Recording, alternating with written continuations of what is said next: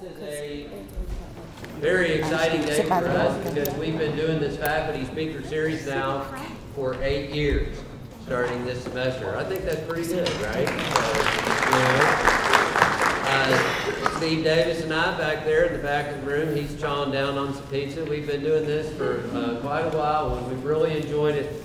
And we've had all sorts of good talks in this series, and it's very much a pleasure today to have Dr. Joan Samuelson give a talk on Virginia Woolf's birthday. This is her actual birthday, January the 25th, 1941. And because Joan was one of the very first people or professors that took part in this series. I think her first talk was on the hero in literature.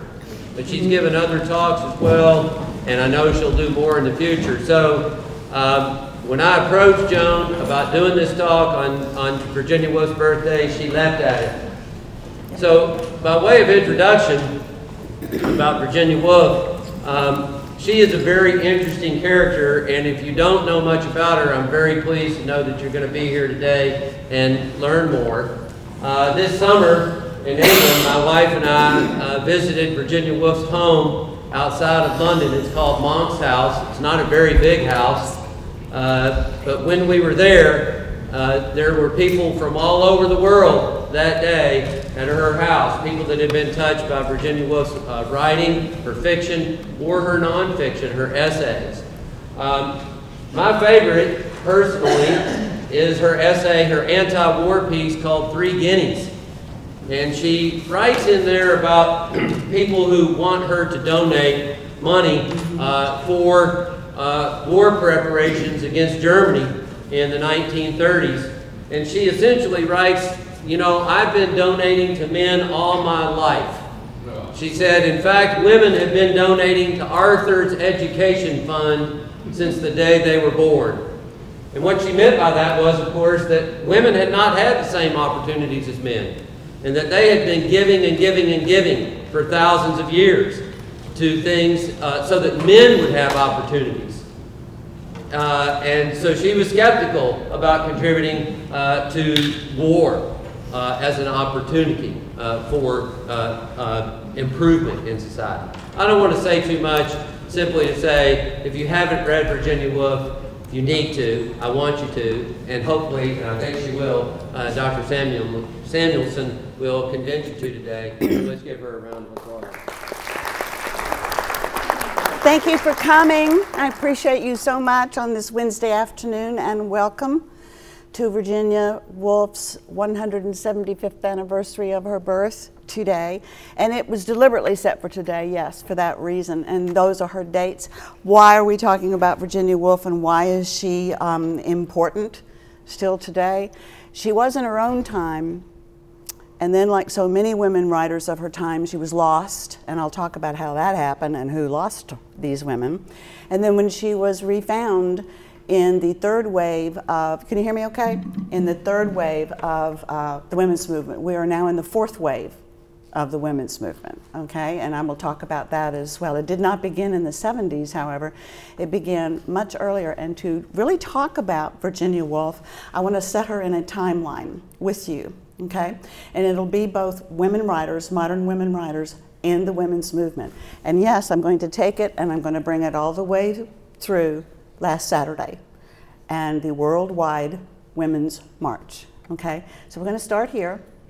And for heaven's sake, I've got this up here, and did you ever wonder why the play by Albee and the movie was called Who's Afraid of Virginia Woolf? And that's why the flyer looks the way it does. Well, when I was young, the play was published in '62. The film came out in '66, and we were all very young, and none of us knew who Virginia Woolf was. None of us knew who she was or why anybody was afraid of her, okay? It won the Tony. Big deal, right, in drama. Elizabeth Taylor won the Academy Award for her performance. Burton was nominated. And Sandy Dennis, who was very, not well known at all at that time, won the Academy Award for Best Supporting Actress. It is a rollicking, knockdown, drag-out battle okay, between two people who love one another but fight constantly. And some people felt that it mirrored the actual Burton-Taylor marriage. And Taylor's character is constantly on the edge of madness, okay? That still doesn't help us much. What do we mean when we say, who's afraid of Virginia Woolf? And why did I insist that we should not be afraid of Virginia Woolf? Virginia Woolf battled depression all her life, and I'm going to talk to you about why she did. Some people will tell you that she was mad or she was in and out of madness. I think most of us today would probably identify it as untreated, severe, clinical depression. Okay, that she moved in and out of her entire life, all the way to her untimely death. We'll come back to that later in the talk. But the other reason why Albee named it Who's Afraid of Virginia Woolf was a play on the nursery rhyme, Who's Afraid of the Big Bad Wolf? And we didn't know that then. We had to read about it later. Okay? And what he meant was there is a disconnect often between reality and fantasy, sometimes in all of our lives, sometimes in film and TV programs, and sometimes when we're just walking across campus, there can be that kind of disconnect. And it can border in the mind of someone like Virginia Woolf on the edge of what some people would call madness. So there's going to be a madness theme in this talk. There's also going to be a death theme in this talk. And then there's going to be my third belief about that title. I don't think it's so much about who's afraid of the big bad wolf or who's afraid of sanity. I prefer, as someone who loves Virginia Woolf, to think that it is an invitation. Don't be afraid of her. She's complicated. She's challenging. Some people might consider her difficult, because she is a stream of conscious writer. And I'll talk more about that when I get into her actual literature. But those of you who love Reservoir Dogs and those kinds of films that can start at the end and move to the front and then swirl around that core, right? Those are stream of conscious narratives as well. And the second point is there will be multiple narratives in a stream of conscious, okay? Once you understand that, then you can follow the narrative, and I will come back to that again. But that's why the movie was called Who's Afraid of Virginia Woolf? None of us knew who Virginia Woolf was, though. In fact, we had never heard of any of these people because they were lost. So I'm going to take you back in time, and then I'm going to come back forward, and Virginia's going to find her place in this timeline. Okay? And then I'm going to bring you and Virginia all the way to Saturday. Okay? And I'm going to connect 200 years of a women's movement through Virginia Woolf and the women writers that she inspired. Mary Wollstonecraft. I'd never heard of her, and I was an English major because she had not been rediscovered yet. Today, she is regarded as the mother of the women's movement. And this is the founding manifesto that I'll be talking about in just a second. But I also wanted you to know that this important woman, who died at only age 38 of puerperal fever, also called childbed fever, gave birth to Mary Shelley. I'll say something about that in a moment. Until the discovery of penicillin and the discovery of antibiotics, too many people did not understand that, in fact, when the doctor took care of a patient over here, did not wash his hands, went over here and gave birth to, helped her give birth to Mary Shelley, that he was carrying bacteria. That's childbed fever. It was a death sentence. Mary Shelley's mother died 11 days after her birth, and she never knew her mother. Point I want you to keep in mind, Mary Shelley was a motherless daughter because there's going to be someone else, okay? A lot of you may not know, my students do, and maybe some of you do, that the daughter of Mary Wollstonecraft, Mary Shelley, was the author of Frankenstein. A woman, this is all about women writers, a woman wrote Frankenstein, not a man. This woman was barely a woman. She was 19 years old. She's the age of a lot of our students, a kid, but a genius. And the daughter of Mary Wollstonecraft, also a genius writer, okay? It is absolutely stunning. I'll come back to the 19th century writers in a moment and talk about what happened to them and their audiences. By the way, you probably do know, I hope, that Frankenstein is not a horror novel. It is not a horror story, is it? It is a psychological tragedy, okay? And we are inundated by the 1931 Boris Karloff movie interpretation, which has nothing to do with what Mary Shelley actually wrote. The daughter of the founder of the women's movement wrote Frankenstein. Let that sink in. This is the manifesto of the women's movement, over 200 years old, 1792. A couple of other people I'm going to talk about, introduce you to before we get to Virginia, because these are lost women writers and we want to bring them back, okay? A vindication of the rights of woman, and she spelled it woman as in the woman, the soul of woman. Before I go into her specific points, I wanted to mention John Stuart Mill as well. Let's acknowledge our brothers. Some of the most powerful feminists in women's studies and women's history are men, the men who love us. They are often the strongest and the best and the hardest working for women, and they're wonderful supporters of women. John Stuart Mill married a woman named Harriet that he was in love with the whole time she was married. They stayed away from each other. They respected the relationship until Harriet's husband finally died. Once he died, John Stuart Mill, was able to marry the woman of his life. Some people believe that Harriet actually wrote on the subjection of women, okay? The style is John Stuart Mill's. And why am I going on about this Victorian writer? John Stuart Mill was one of the most famous writers, one of the best philosophers, one of the resident geniuses. It was estimated his IQ was around 200, okay? Phenomenal man, and a man who believed in the equality of women. He believed that that was a civil right, that women should be able to vote, that women should be able to write, that women should be able to be equal in all matters throughout their society. And he is the one who wrote On the Subjection of Women. It sounds very similar, doesn't it, to On the Vindication of Women.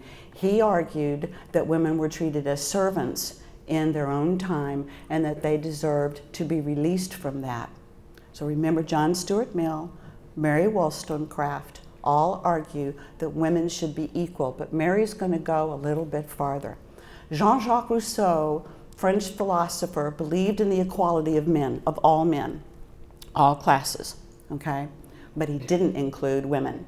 Mary Wollstonecraft disagreed. He thought women were weak. He thought that women didn't deserve the vote, didn't deserve to be considered equal, and Mary Wollstonecraft put herself out there and disagreed with one of the most famous philosophers of his day. And she argued that women needed to be regarded as equal, they needed to be educated, which Rousseau disagreed with. And the most important point, and to you, it's going to sound, well, yeah, right? She believed that the people who are giving birth to both men and women and raising men and women, okay, ought to be educated if they're going to be raising the next generation. Makes perfect sense, okay? But it was ignored at the time. This was her argument, and she was the one who almost came up with this idea of the flower pot, women as pots in the window, okay, or in the corner. And she insisted that A, women should be equal. They should not be discarded to the corners somewhere like a potted plant. They should be educated. And by the way, ladies, she also believed in physical education, PE. She felt that, I work out, and I hope you do too. She felt that we needed to be strong physically as well as intellectually if we were going to carry the next generation forward. Of course, she was absolutely right. And then she argued that all women, if they were strong and if they were educated and if they were treated equally, could contribute equally to a society. And then what happens? If everybody is educated and everybody is contributing equally to the society, then that raises everybody, correct? floats all the boats, right? They were right, of course. They were pretty much ignored and criticized for those opinions. Florence Nightingale, the lady with the lamp, most people know that, of course, she was a nurse. I'm not about to stand here and tell you that she was a feminist, because she was very hard on her nurses. She often smacked them around. We got to tell the truth. It's very tempting. In fact, I'm going to go for it. We can't have alternate facts, all right? And I am going to go there. And it's thank you, and it is well deserved, because I'm not going to lie to you. I would not call her a feminist. And she was hard on some of the nurses, and she did sometimes smack them around, okay? And a lot of people were surprised to find out that, in fact, she was a very fine writer. I didn't know this. Everybody I'm telling you about, I did not know about until the 70s, okay? Florence Nightingale was a really good writer. And she wrote this piece, Cassandra, and you can Google Cassandra later on and find out why it was such an important title. And listen to this. There are going to be times when I'm going to be giving you Virginia Woolf's voice, and then I'm going to close with her voice at the end of her famous essay. But I want you to start picking up on some of the memes here, what we would say call memes today, and some of the themes, because they're all starting to gather and move toward her most famous essay. And Florence Nightingale, the woman that most of us did not know was a believer in the rights of women, but not, we would say, feminist. Women never have a half hour in all their lives that they can call their own without fear of offending or hurting someone. In other words, from morning to night, they were working in the homes, raising kids, cooking the meals, etc. How the heck are you supposed to create anything if your hand, as she said, in one hand is a spoon and in the other hand is a diaper? Where are you supposed to put the paintbrush? Where are you supposed to put the pen that enables you to create? She said this because doubtful men, and there were men who were very supportive, but men who were not supportive of women's rights would say, where's your Leonardo da Vinci? Where's your great symphony? Where's your great painting? You've never done anything great. Okay, you're not artists, you're not real. And she made this point, and I want you to keep that in mind as well, because this argument will come through as well. That's the background, what we call sometimes today the backstory. Now I'm turning to Virginia, because you may be wondering, when's she going to get to Virginia? This is Virginia's time now. Virginia Woolf was upper middle class. She was absolutely lovely. She and her sister, I'll show you in a moment, looked just like their mother. And it was a loving family with an incredibly dark side. And as I tell my Holocaust literature classes, nothing human is alien to us, and there is a dark side. She was the daughter of Sir Leslie Stephen, as I put right there, as an author and historian. I didn't spell everything out for you, but the librarians know that the Dictionary of National Biography is in our library. Well, Sir Stephen was the first editor of the DNB. It is a major research series in all collegiate and major city libraries. In other words, it's a big deal, okay? He was very well known, very erudite. He married Julia Duckworth, and I'm giving you this backstory for a reason, okay? Julia's on her second marriage. So she marries, Virginia's not born yet. He marries Virginia. Julia brings 3 kids, and listen to this part of it closely, into this marriage with Leslie, okay? She brings a daughter and 2 brothers, Gerald and George. She and Leslie go on to have 4 kids. Virginia, our subject, Vanessa, her sister, they're very, very close, and 2 sons. One is Adrian, doesn't figure into this story, and Toby, who does. Sounds cool, huh? Julia found a new husband, everything was great. The kids got a new dad. We've got 7 kids in this family. Gerald and George sexually assaulted Virginia and Vanessa all their lives until they finally got out of that house. Let that settle in as well. It's shocking, isn't it? It's shocking. And then Julia died when Virginia was only 13 years old. The sexual assault intensified, and Virginia and Vanessa were helpless. In those days, today we say, believe women, don't we? We say, believe women. When we tell you this has happened, believe us. We shouldn't have to prove that to you, okay? Believe us. In the Victorian age, and so there's been some carryover from that, nobody would believe, okay? Virginia was the major victim of the attacks. Julia dies, Virginia has a collapse. And then the assaults continue because Julia's gone, and the attacks intensify again. So our writer has lost her mother, nobody is protecting her, and she is the victim of both half-brothers from early life. I know this is rough, but it is my feeling that that was probably the trigger for the bouts of depression she suffered from all her life. Virginia was saved in a lot of ways, though, because she and Vanessa, and you see how beautiful they are and how much they look so much alike. I didn't put a picture of Julia up here. There are a lot online that you can find, but I had to keep my slides down. But they look exactly, to me anyway, like their mother, the mother that they lost.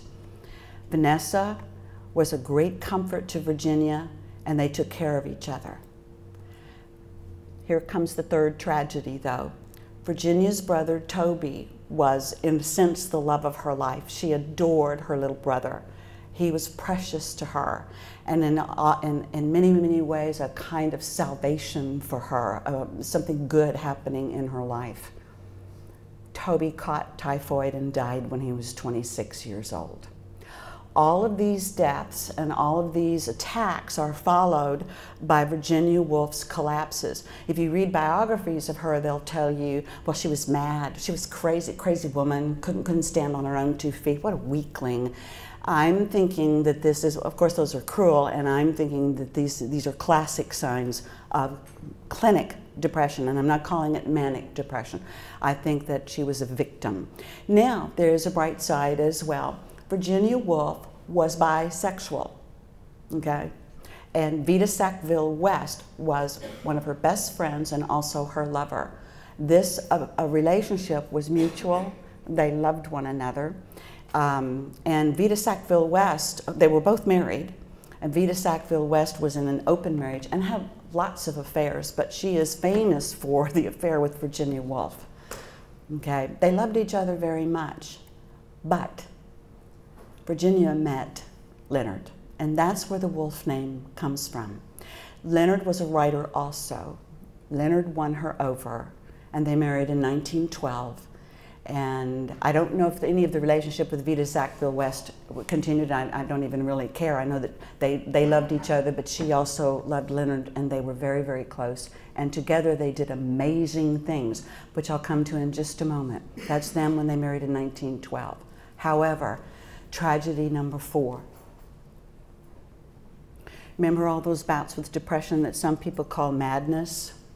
Okay, not having a whole lot of people to help take care of her. Virginia Woolf was institutionalized several times for the depression. Other times it wasn't as severe, but Vanessa and Leonard kept Virginia at home and took care of her. They took care of her themselves. They loved her. And they knew the genius that they had, that I haven't even gotten to yet. They knew the genius that they had in this woman, and they loved her, and they protected her through this. It was too much. In 1941, when she was 59 years old, she could feel it coming again. She could feel, and we'll talk about the voices in a moment too, she could feel the voices starting again. This was not madness, this was something else. At least I don't think it was, that I'll talk about. She could feel the depression rising again. She knew that Virginia, Vanessa, and Leonard would have to take care of her again. Also, it's 1941, right? What are the Germans doing? They're bombing England, right? They had moved out of London to escape, but she could still hear the bombs falling, and she could see the planes. So this is a woman who can feel the mental illness. I don't really consider it that, but that's what some people do. The depression rising again. She knows that it's going to be weeks, months in an institution or institutionalized at home, that nobody's going to be there except Leonard and Vanessa, and they have a right to leave their lives. She wouldn't do it. So while they were away from the house, their house in the country, she was wearing a house coat with pockets. She went to the river Ouse, spelled O-U-S-E, that runs 200 miles down the length of England. And she picked up rocks, and she filled the pockets with the rocks. And she walked to the river, and she walked into the river, and she kept walking, and she kept walking until she finally went under, and she drowned herself. This is the letter that she wrote Leonard that you've just read while I talked, that she could not bear to put them, especially him, through it again.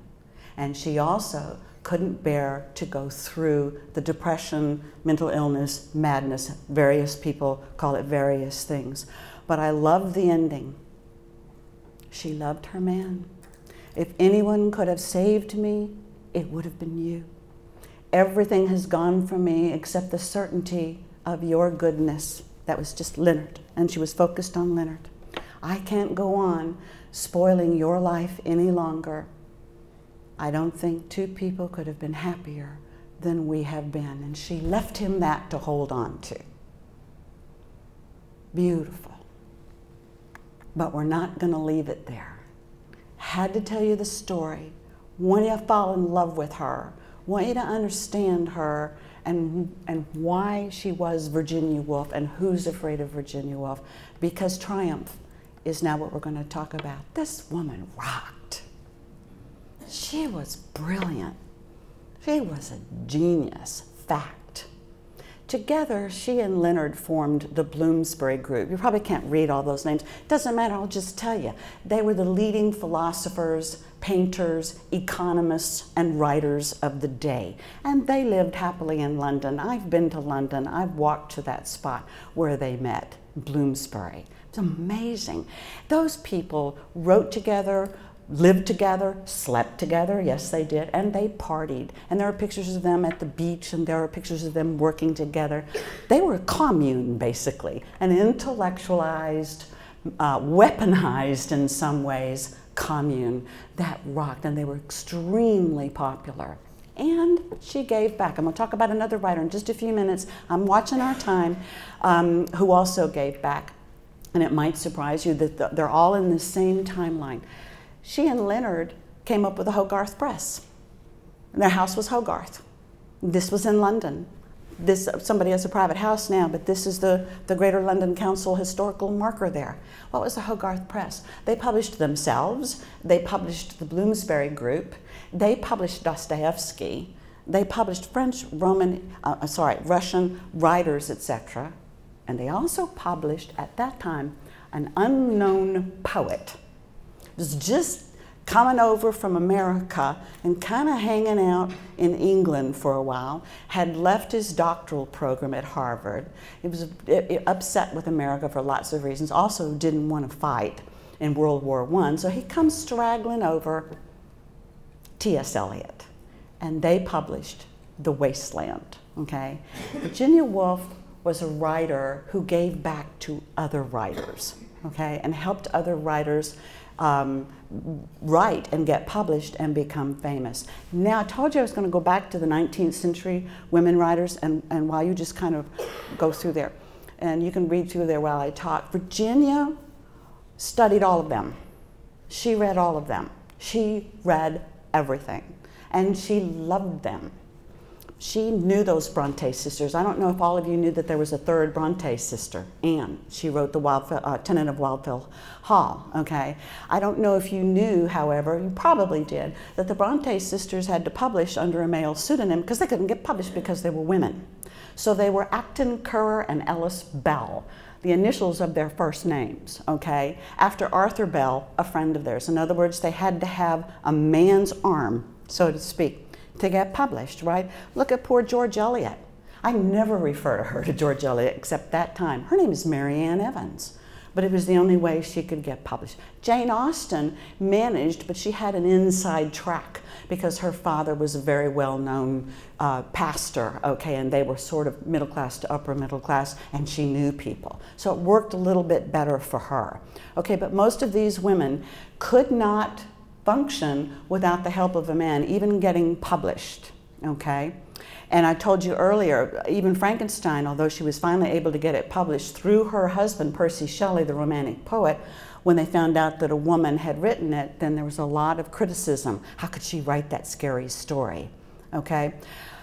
Woolf argued that these women, of course, were brilliant. They were wonderful, but they could have been even better had they had their own space, which I'm coming to in just a moment, and their own financial independence, that they too often were writing in a masculine way. There's a big debate about whether or not there's such a thing as masculine and feminine writing, and that's a whole other talk, okay? But she believed that they could have written even more, and even androgynously, both male and female. She doesn't mean that in a sexual sense at all, but in consciousness. There's one area where I disagree with her a little bit. I think Jane Austen did it.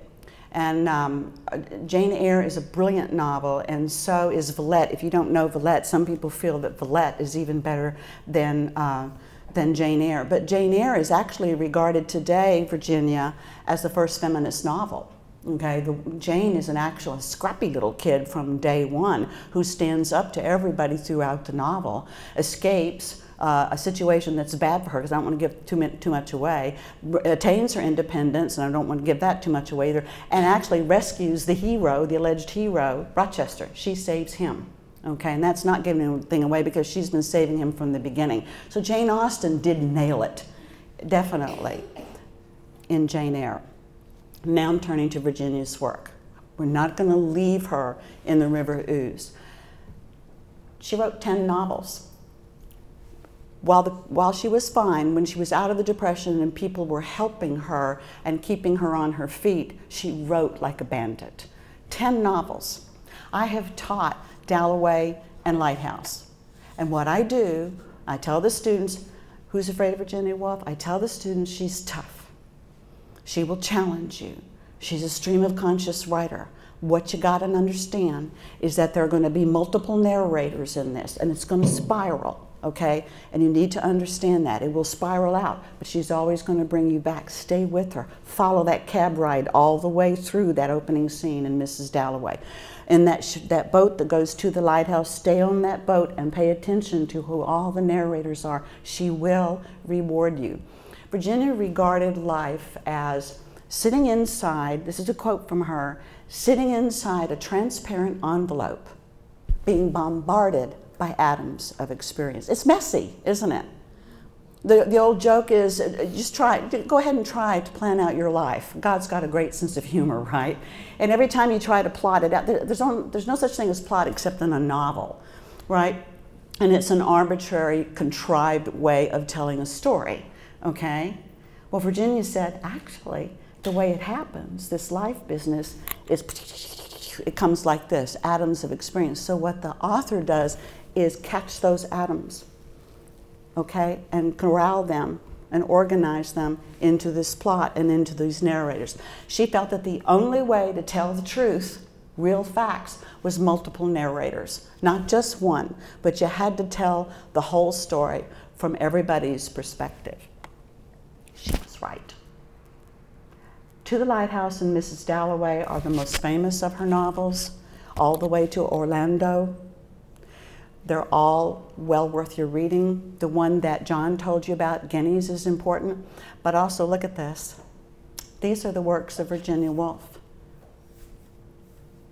Despite the fact that she had known terrible tragedies in her life and was definitely affected by the sexual attacks on her as a child until she finally got out of that house. Look at those. Literary critic, she wrote two major volumes, one called The Common Reader, the other called The Second Common Reader. Remember those 19th century writers? She wrote about all of them in The Common Reader. But this is the one.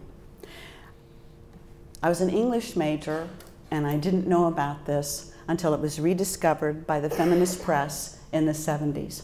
After Virginia's death, and World War II took everybody's minds, and then the Holocaust, of course, and people are overwhelmed by the tragedy of World War II and the Holocaust, she slips into oblivion.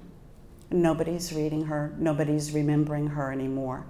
But we're going to have a victory about that in a moment.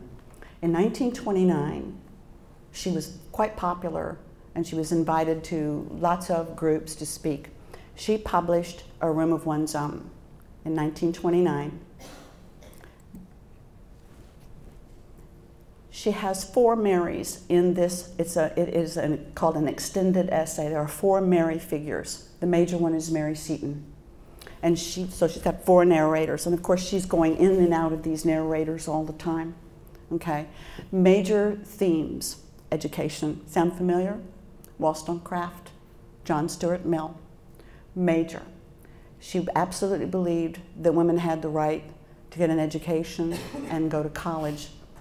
The colleges had been open since 1930s, okay, but not all of them, 1830s, but not all of them had been admitting women just yet, and some were locking them out. This quote is from that essay. She talks about a made-up college, Oxbridge, which of course is Oxford and Cambridge, okay? And she's talking about Oxford specifically. And she says she goes into the library and she wants to study. And one of the Oxford dons comes after her. And the Oxford dons wear the hat. They wear what you wear at graduation. At this time, they're wearing it all the time. So they've got these gowns, voluminous sleeves and the gowns and everything. She says this guy comes, he looked like a big bird. He looked like a big black bird chasing her down. And he chased her out of the library. Why? Because she was a woman. She had no business on Oxford campus or in the library. So she went down to the river and she sat down and she thought about it, and then she said, go ahead, lock up your libraries. There's no gate, no lock, no bolt that you can set upon the freedom of my mind. And that clarion call was shared with other women of the time. She argues that throughout history, women have not been able to write or do other artistic endeavors or run a shop or be independent at all and live their own lives because, and this is the root of A Room of One's Own, they have no privacy. There's no place that's quiet. Remember what Nightingale said? Morning, noon, and night. Well, spoon and diaper, okay? There's no time. How are you supposed to create? So she argues, women need a room. They need a space that's theirs, that they can lock. Nobody can come in there. They also need 500 pounds. That doesn't sound like much, and in fact I looked it up. Isn't the internet great? So I found a calculator and I looked it up. 500 pounds in 1920 was $7,200, and I thought, geez, you can't live on wait a minute, that doesn't sound right either. So put in 7,002, right? $90,000? That's the buying power of 7,200. She was saying, she didn't just say, I want enough money so I can buy, a little bit of food. She was saying she wanted to be financially independent. The women should be financially independent, and they needed space. And let me pause for a moment. Doris Lessing is a major woman writer of the 70s, who's on a list I'll show you in just a second. She wrote a story that I used to teach a lot at Ohio State, and I've taught it here as well, called To Room 19. Some of you may know this. And it's a short story about a woman who's married and has kids, and she's upper middle class, and she's quite comfortable, but she wants some privacy. It's all day long pulling at her, and she wants some privacy. And I want you to remember this also. Virginia worried all the time about women who didn't have any privacy and who didn't have any space of their own and couldn't create. She worried about them going mad because, of course, she was dealing with mental illness. She worried about it all the time. She almost called you class. She also worried all the time about death, about suicide, which was obviously on her mind. Doris Lessing picked up on that and wrote this story. In a way, this is Virginia Woolf. This woman just wants a room of her own. So she said, okay, I'm taking this bedroom, this is mine, and this is where I'm going to sit, and I'm just going to be me. Just give me a few hours to myself. Right? Mom, what are you doing in there? Husband, when's the dinner? And they wouldn't leave her alone. So then she said, that's all she wanted. So then she goes to a hotel, and she takes a room at a hotel. And she says, and the guy takes her money. He says, sure, you can have this hotel. She just wants to come there one day a week and just sit and think and be herself and see what happens and maybe write, okay? Well, what does the husband think? Where are you? What are you doing? Where are you going? So he follows her. He follows her. He thinks she's having an affair, of course. So he follows her and he finds her. What are you, doc. She can't go anywhere for even 5 minutes just to herself. So she leaves again, and she goes back to the hotel, and the husband's going to find her, but Doris Lessing lets us see what happened. She puts a towel over the door, and she turns on the gas, and she kills herself in that room. And that story is called To Room 19. It's grim, and it's heartbreaking, and it is a feminist shout in the 70s because that's the way the feminist workers were feeling in the 1970s. The third wave of the feminist movement is absolutely stark, and it's totally Virginia Woolfian. It was her biggest fear, and Doris Lessing captured that in the story. Obviously, Virginia Woolf argued for education as well. All three of these people, she's in that same timeline, and then you see that last line, she is worried, and rightly so, that if women are not allowed to have that space to themselves, that time, and that ability to exercise their own genius, they will die. This is so important. It's straight from A Room of One's Own. I'm going to give you a little bit of background here. During the Middle Ages and the Renaissance even, and we know about this, a lot of women died, accused of being witches, were tortured and died, and even hanged. There's a book called A Woman Born by the poet Adrienne Rich. She argues, I don't have stats on this, okay, so I'm going to get her to say this, that about 9 million women were hanged and otherwise murdered as witches.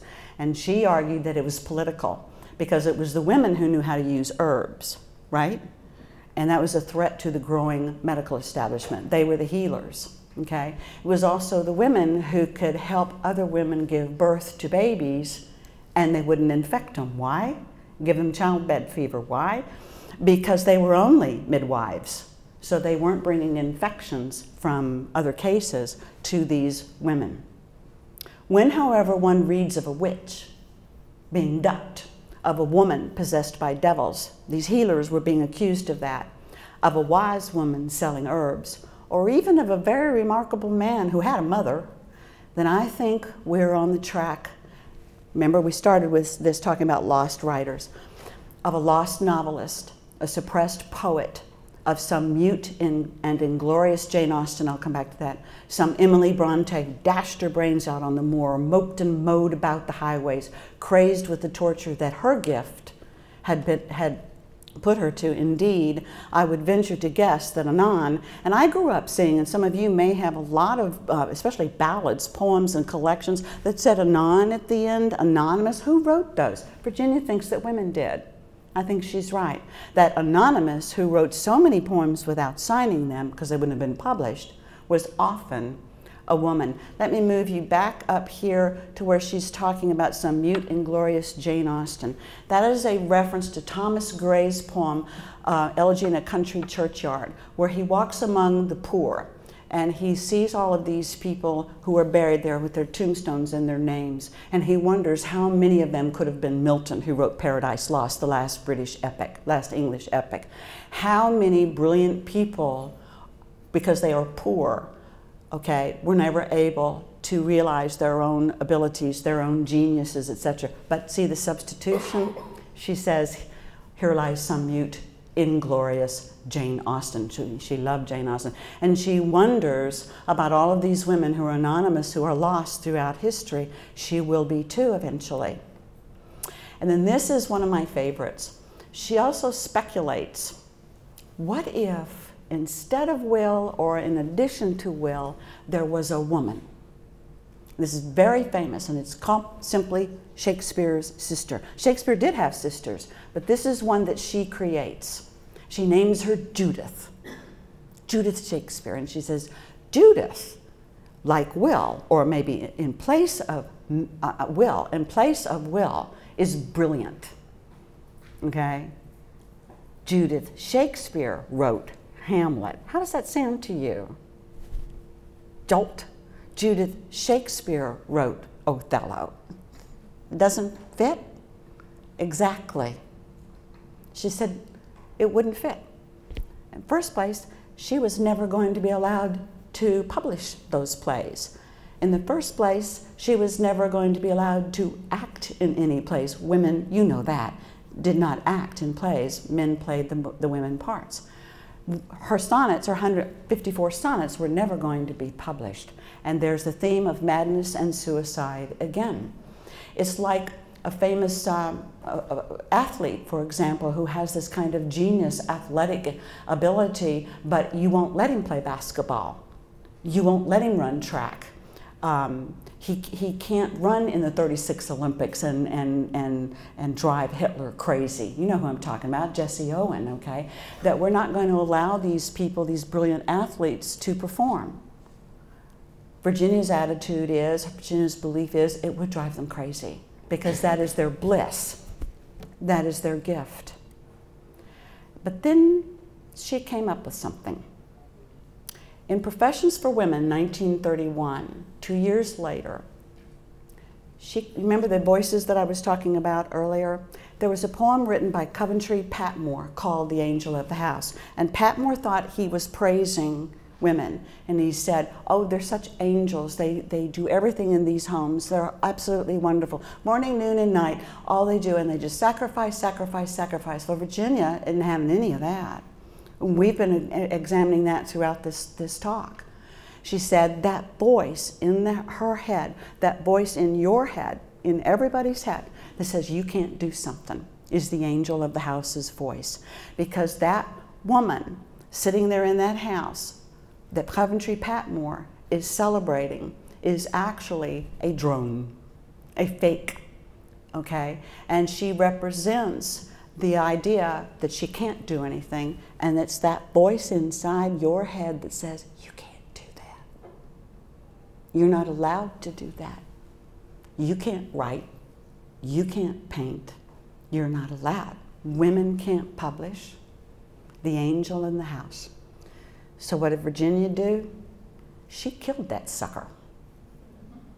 She told this group that she talked to that day, she had been invited to give this talk, and they wanted to know, what can we do as professionals? What tips can you give us to succeed as professional women? And she said, kill her off, baby. Every time. And that's for you and me too. Every time that voice of doubt comes and says, you can't possibly do that, every time people want to hold you back, Virginia says, kill them off. In other words, rub them right out again. And then she said, you know what your defense is? Self-defense. She said if she was called up in a court of law on a murder charge for killing the angel of the house, self-defense. I killed her. But she was lost for a while, and I've got to wrap this up, wasn't she? She was lost for a while. Some of you may know these names, some of you may not. Nobody did in the 70s until they were rediscovered by the feminist press in the 1970s. Kate Chopin's The Awakening was one of the most shocking things I had ever read. I had no idea, and it had been lost for a long time. Charlotte Perkins Gilman, some of you know The Yellow Wallpaper, but did you know that she wrote a dystopian novel called Herland? I didn't. It's amazing. And then Zora Neale Hurston, when I teach women writers, Zora Neale Hurston will be their favorite nearly every time. They love her. They were lost, but then they were found again by the feminist press. And I mean, direct you to these women. Run your eyes down them and look who's at the bottom.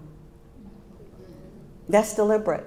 Say, well, she's not up there with, yes, she is. Of course she is. J.K. Rowling got kids reading again. I love J.K. Rowling. She's wonderful.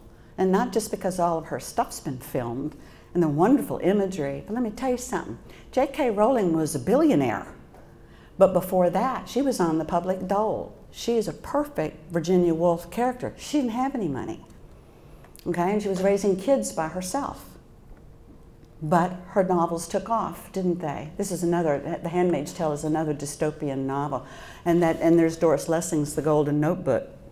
Her novels took off, didn't they? She was a billionaire until recently. She slipped out of the billionaire ranks. And the reason that she slipped out of the billionaire ranks was she started supporting other women writers. And she started giving her money to charity and to women. She gave back until she fell out of the billionaire ranks because she was wonderful. Now we're closing. What's the women's suffrage movement doing here? She didn't march, but Virginia was a suffragette. She absolutely was. They loved her in the suffrage movement. And she published essays for the movement. She absolutely believed that the vote was a civil right for women, and they embraced her. She used to go to their little offices and address envelopes for them. She was a working stiff kind of suffrage. That's the second stage of the women's movement. This is the 1970s. Now Virginia Woolf is one of the mothers of the women's movement.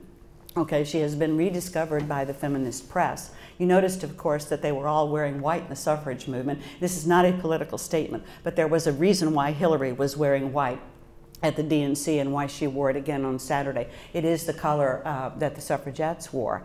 And this is the next movement, and then this is the final movement so far.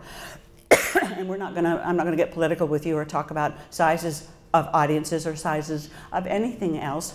That was deliberate. I'm simply going to point out that the marches are continuing, and this is what was said from the dais, okay, at the end of the DC. I wasn't able to go. Cherith was able to go, but I watched it, and I wanted to share this last point with you. Virginia Woolf represents the full closure and moving forward of all of these women's thoughts and beliefs, as well as John Stuart Mill's, the movement forward across time for both women writers and the women's movement. And I'm not going to have time to read the piece that I wanted to, but because I've got to let you go. But basically, Virginia believed that if we all prepare for the woman writer, for the woman artist, if we all believe in her, and pave the way for her and anticipate her, then her voice will rise again. She won't have to die. And I argue that Virginia Woolf is that person and is that voice. And then this is the final. I don't have time to let you see all of that, but I'm going to go here. You might not know who June Jordan was. She was a Caribbean poet who died too young, but had a fairly full life. And this was read from the Women's March, from the dais in the Women's March. And I know you've heard it before, but you might not have known who said it. We, Virginia Woolf, are the ones we have been waiting for. Thank you very much. Thank you for coming. I appreciate it.